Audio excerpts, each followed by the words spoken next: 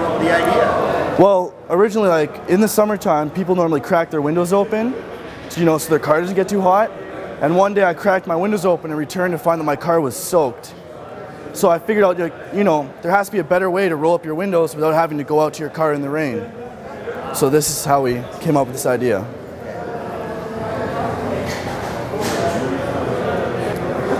Okay, can you show us how it works?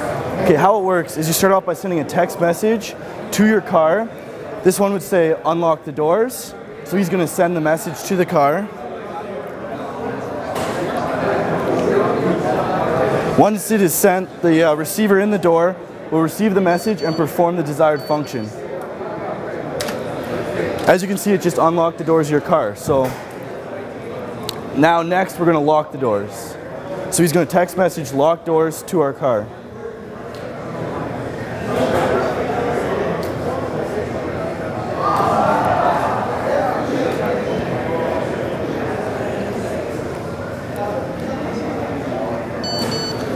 Yet again, the car receives it and unlocks the doors. Next, we're going to raise the windows.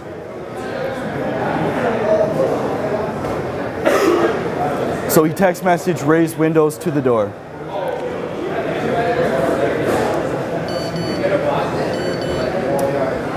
And the window goes up.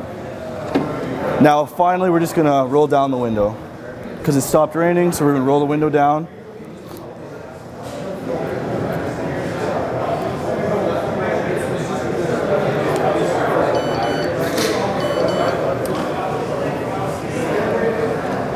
Now, this can be done from anywhere in the world.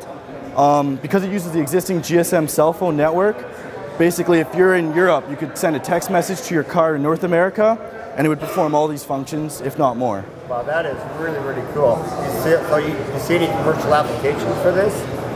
Actually, the commercial applications are limitless. Obviously, it could be a consumer product. Everybody has a cell phone, so you could put it in any car, and it would work fine. Also, we figured out that using the same system is we could wire up a house in a similar way, or a workplace. So you could be at vacation in Greece, let's say, send a text message, turn front light on, turns your light on, it appears as if you're still home even though you're overseas in Greece.